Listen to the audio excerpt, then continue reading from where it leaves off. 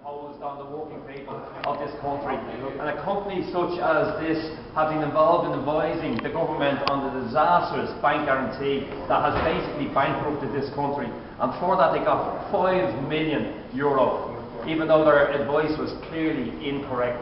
They also advised on the purchase of the glass bottle company by taxpayers' money. Another ridiculous decision, but which they got well paid for. So the reason we're here is to highlight the financial institutions that have so far managed to escape the protests of the ordinary population of Dublin, and to highlight the fact that this won't be the first and only occupation of a financial institution. We intend to carry out this countrywide and let the financial people know that they're in their sights, as well as the politicians, the councils, the revenue chambers, and anybody else who we consider and the people consider to be imposing austerity, disastrous policies of austerity on ordinary working people in this country. Yeah.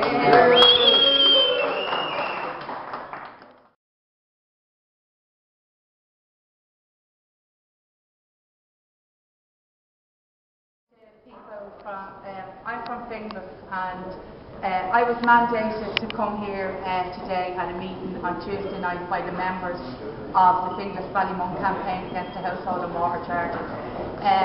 We're here to show the financial institutions that have been complicit in support for the situation that's developed in this country. And what we're saying is that we're here just to show a token protest, but to put people on warning that there are thousands of people around this country that are very angry at the situation at the moment. You have the other night the disability grants being taken from people, while our politicians, and I'm sure the private financial institutions are on hefty wages and everything else.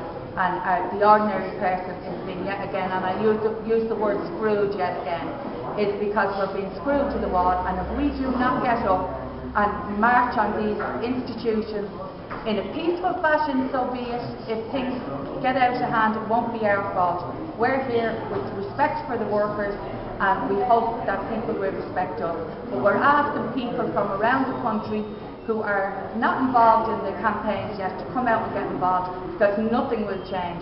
There's a communications tax, or whatever Pat Rabbit wants to call it. He's going to implement that now. How much more do they think they can push people? People haven't got €100 to pay their household charge. They're not paying their property tax. People are in negative equity. I know this is like a mantra now, but we cannot pay. We cannot pay anymore, and we're not paying anymore. So build bigger prisons and take us all away, because that's what you'll have to do in the end.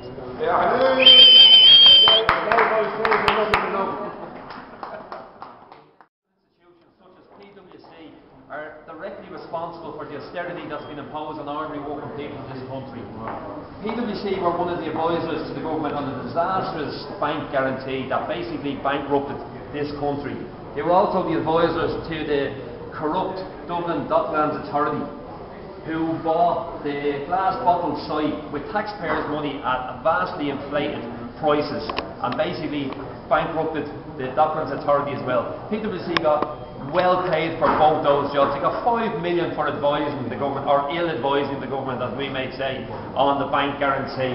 And throughout all the protests against the household tax and the property tax, never once has any of the financial institutions been targeted. This is the first of the beginning of a campaign of making it known that the financial institutions are to blame and that they will be targeted in the future.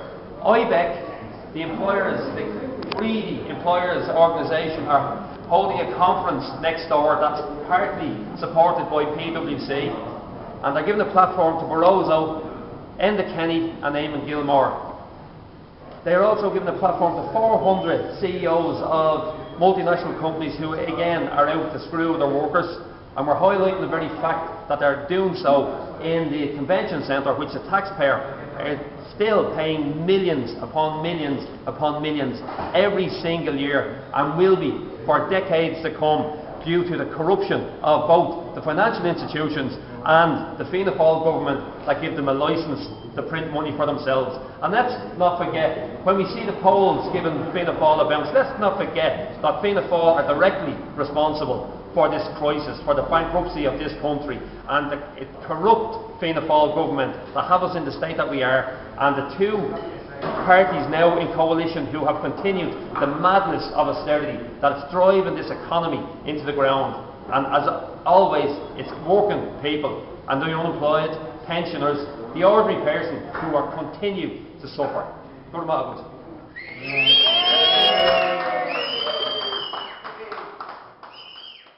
The people of Dublin, the people of Ireland are not going to take this.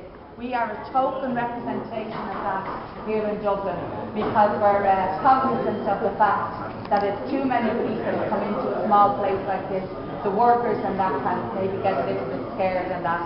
But we're just putting people on notice that this is the start of an upsurge in the campaign. It's been stepped up, and we're asking everybody, including our Garda Síochána, who have been quite fair in the last number of occupations that we have been involved in. I know in some areas that one or two of the young clothes or the plainclothes guys got a little bit,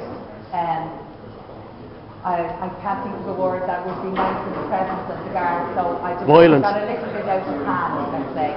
But we're just asking for their support on this. They are getting screwed in pro-part too.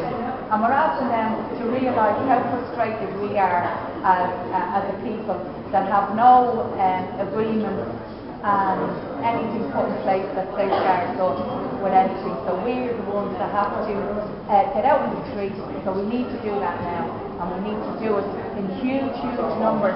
When the call goes out, go out, join your campaign, and show them that this is not going to happen. We are not going to be screwed to the wall anymore. My daughter is 22, and when she is in her 60s, this debt will be paid back if we keep on this road.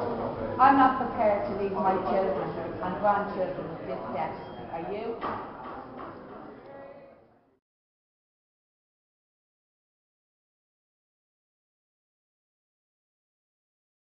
Very reasonable. Can't say that we won't be back, but thank you very much for tolerating us anyway.